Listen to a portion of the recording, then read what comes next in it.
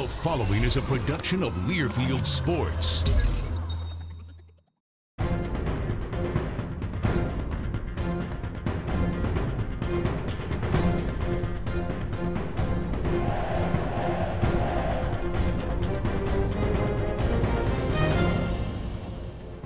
The Badger Hockey Digest, presented by Charter Communications.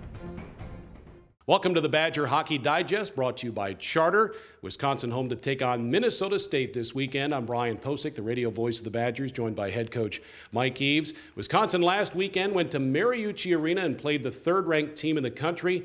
Had a 2-2 tie on Friday night. Badgers played very well. Saturday, 1-1 after 2 before the Gophers scored about 6 minutes into the third and added an empty netter for a 3-1 win. But, Mike, to go up to that building and play the third-ranked team in the country and to play a power play that was ranked #1 in the WCHA, you equipped yourselves pretty well.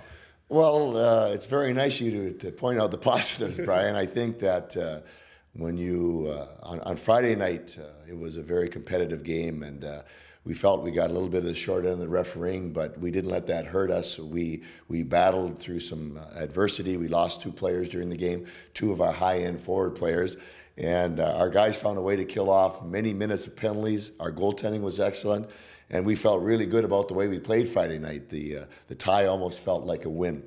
You know, on Saturday, we felt as a staff we weren't as good as we needed to be. We hung around, but never really gave ourselves a chance to win. And when you lose a game like that, that's tight, and you don't play well, I know we as a coaching staff, we were a little disappointed, to be quite honest with you.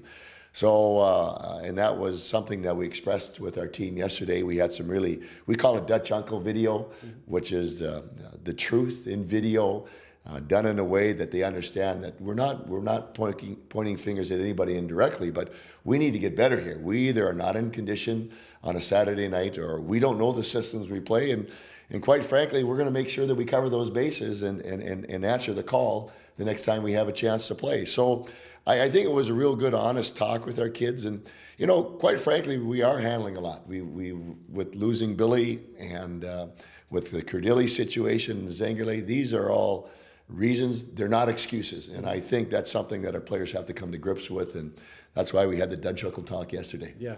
Mike, you know as well as I do, too, that most of the time after games or after series, players talk with their parents or their friends. If you win, they make it out to be better than you really are. If you lose, you're not as bad as that loss, but you have to be honest with these players, right? You have to be, or you're not going to get any better, and that's what we did yesterday through video, and we went out and had a spirited, pretty sharp practice, and you know, that consistency button just needs to be something that we need to push more often with our group. Yeah. Unfortunately, right now, Wisconsin's not putting the puck away as much as it wants to. You know, hard work is one thing that can maybe help you put the puck away a little bit more. Are there any other things that you can do? Well, we're not the high-end team that we have been in the past. We have to manufacture runs. We have to manufacture goals by going to the hard areas, getting tip-ins and rebounds, and that's something that we have been emphasizing. We will continue to do so. Yeah, Michael Mersch leads the Badgers with 6 goals, had 2 on Friday night, and also Friday night, a stellar performance in goal by sophomore Landon Peterson, 41 saves. He was pretty sharp. He was very good, and you know, that's what we needed to get a point in there against that team. We needed a performance like that, and you know, he'll get another chance to play here soon. All right. When we come back, we'll look a little bit ahead to the future next year and beyond. Also this coming weekend against Minnesota State. You're watching the Badger Hockey Digest, brought to you by Charter. Football, Wi-Fi, wings, now that's a business plan. Glad you like it. Question is, how are you liking Charter Business? Well, our internet's a lot more powerful than with phone company DSL. It can actually run all this now. Plus, we've got reliable phone, and we're saving like crazy. Another everyday victory. Let me see your in-zone dance. No, I don't dance. All right, let's just do a flying chest bump and call it a day. To save over 25% versus the phone company and get up to a $500 gift card, call now. Back on the Badger Hockey Digest, Brian Posick and head coach Mike Eaves. The Wisconsin Badgers signed 3 young men to national letters of intent for next season during the early signing period. The headliner is Grant Bessie, the preseason player of the year in the state of Minnesota and a member of Benilde St. Margaret's AA state championship team from a year ago. This young man is a high-end player in high school. We'll see how he transformed to college. Well, he has had great success in high school as a junior, and it's interesting, their team is playing an independent high school schedule this year, so they'll play a tougher schedule, and I think that'll be good for Grant to test himself against a more consistent, higher level team in high school, and then he'll come in next fall, and he's got things you don't teach. He can put the puck away, we talk about it, that's something we need this year, but he'll be able to provide us for next year. We're looking forward to having him in. Yeah, that's Grant Bessie. Another forward coming in next season is Corbin McGuire from my home state of Connecticut. Tell us about him.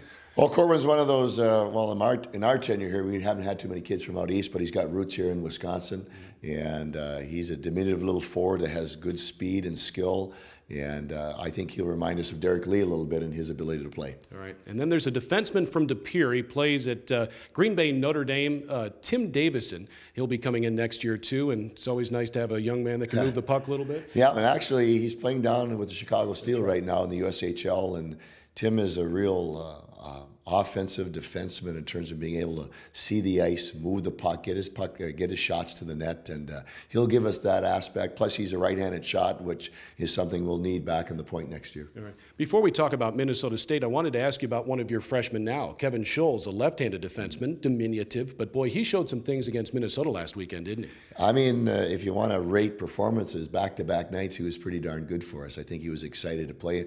And sometimes you don't know how that excitedness is going to come out. You either kind of fold a little bit or you rise to the occasion, and he rose to the occasion both nights. He used his skating, he saw the ice well, he moved the puck, and it was fun to watch. I think we got a little glimpse of what we're going to see in the future here. Yeah, that's number 28, Kevin Scholes. Minnesota State in town this weekend. The Mavericks idled last weekend, but the week before, they played Denver to a pair of one-goal games in Mankato.